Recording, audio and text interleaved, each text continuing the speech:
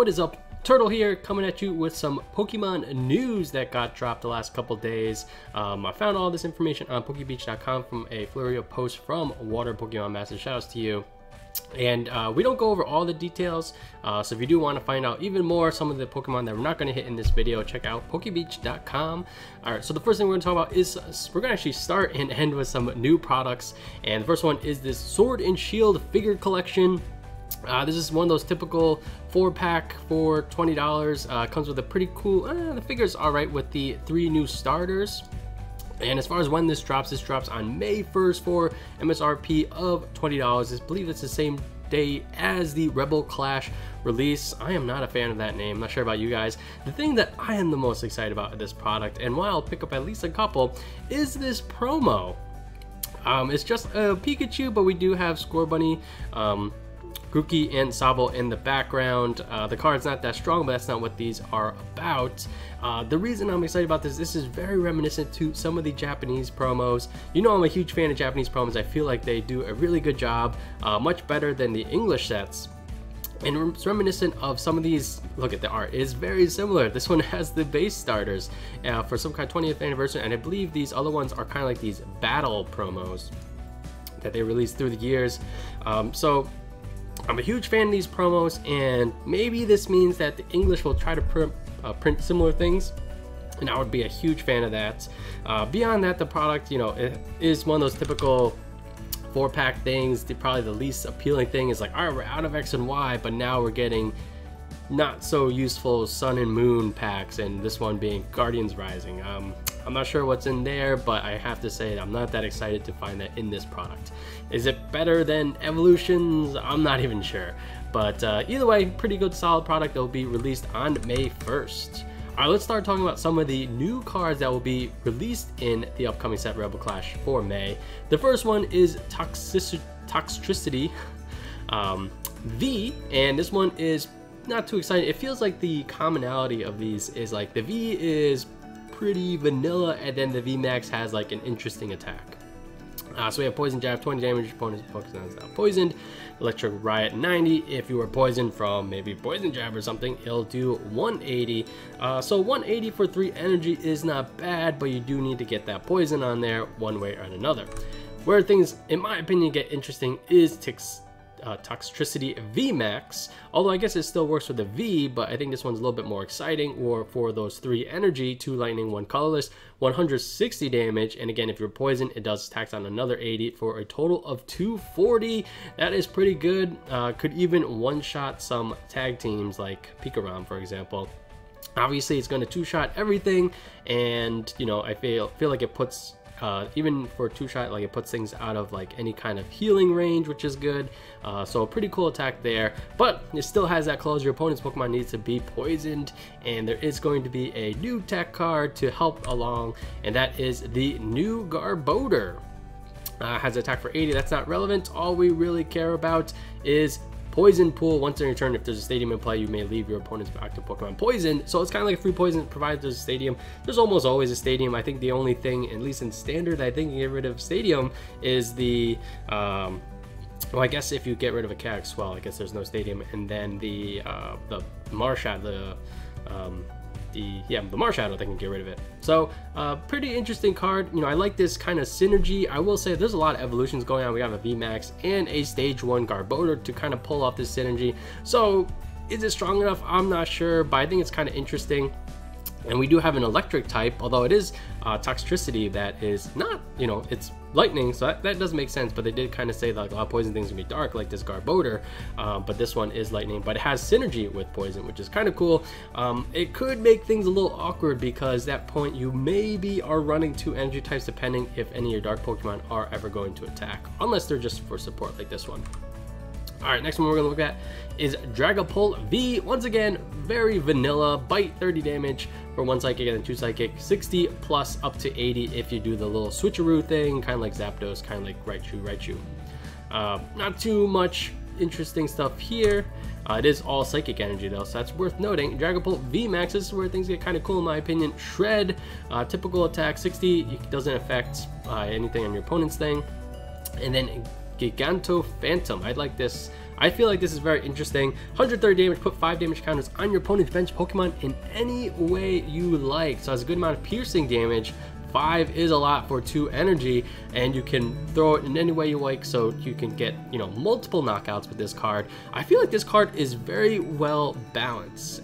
As a result, maybe it won't be strong enough, but for only 2 psychic energy, you are dealing a total of 180 damage. But as far as the damage you're doing to the active is only 130. There are a lot of situations that this won't even be a 2-shot. But as a result, you can sprinkle quite a bit of damage. You know, I feel like if it was 150, even, or actually a lot of things are getting to 320 now. If it was like 160 or more, I feel like this thing would be a home run, almost borderline, maybe too strong. And I feel like this is a good balance where it does a lot of things but doesn't do any of them fantastically, so you kind of have to work with that balance. So Dragapult VMAX, another card that I find very interesting coming up in Rebel Clash. Eldegoss V. This thing screams to me that, alright, there's going to be some way that this thing is completely broken, and you're going to end up in a match where, in a situation against this card where you can't do anything. Ability, Happy March. This thing is really strong. Once returned, when you play this card from your hand to the bench, it's just a V, it's just a basic, you don't need to evolve this. Put a supporter card from your discard pile into your hand, and then soar upward, 50 damage. You may shuffle this Pokemon and all cards, attach this into the deck. Alright, so I guess the I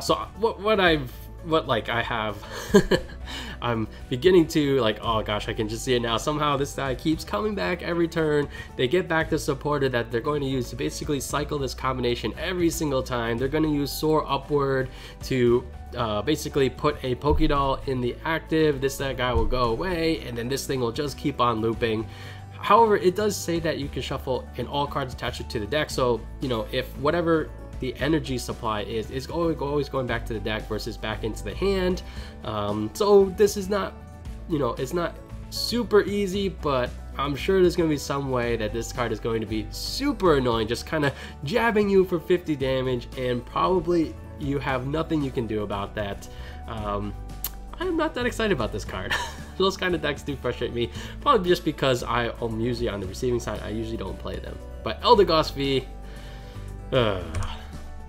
Boss's Order. Alright, I am really enjoying this idea where they kind of put the supporter as, you know, Boss's Order, Professor's Research, and then this is the Magnolia version, this is the Giovanni version, and then future versions of this card you can most likely play whatever version you want. I want to play the Magnolia one, or I don't know, whatever the next Professor is for each generation.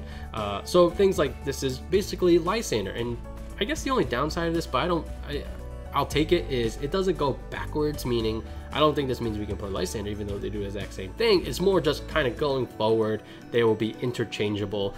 So, you know, it's kind of like, if we're going to reprint the same card, why do we have to get 4 copies of it? And again, so going forward that'll be the case. But let's take a look at the card itself. This card is super strong. I mean, probably not as good as Guzma was, but just to use a supporter for a turn, just to swap out your opponent's Pokemon. Like right now, we're kind of forced to use Great Catcher or Pokemon Catcher, and that can be really frustrating if you keep flipping tails. This is a guaranteed way. I feel like this will speed up a lot of matchups for sure. Alright, we are getting some new unique energies, and this one sounds so strong. Speed Lightning Energy. It gives you a Lightning Energy attached to a Pokemon, and if you attach it to a Lightning Pokemon, which there's probably a good chance you'll do, you draw 2 cards. You know, I thought Draw Energy was kind of cool. Ultimately, I don't feel like it saw any play, but this one is this Draw Energy on like electric steroids. Alright, so it only happens if you play the Lightning Pokemon, but it provides an actual Lightning Energy, and you draw 2 cards. That sounds insane.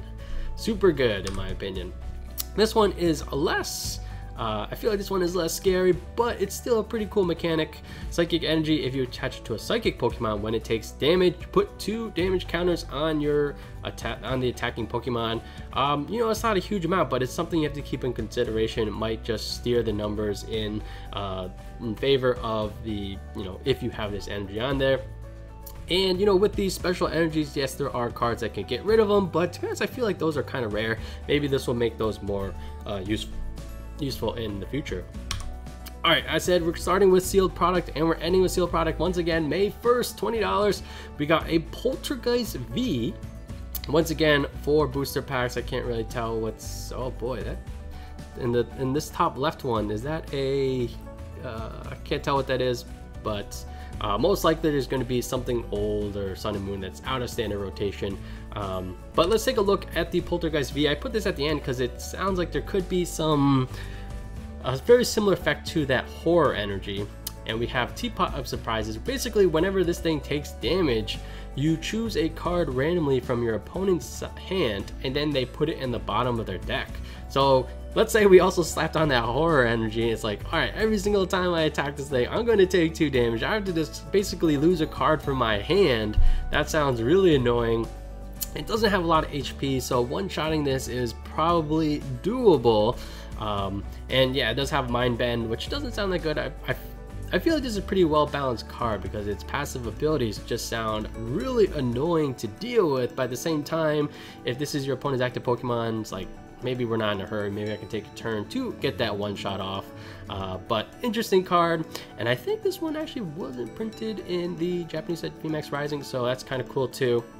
But yeah, so that's the summary of the news that's been coming out last couple days for the future of the Pokemon TCG. Again, all this stuff is going to be really relevant in English sets on May 1st. We still have a bit of a time before that happens. Anyway, let me know what your thoughts are on any of these cards. Do you see synergies that we haven't gone over? Let me know in a comment down below. On that, guys, that's it for me today. I'm Iwana Turtle, and I'll catch you guys next time.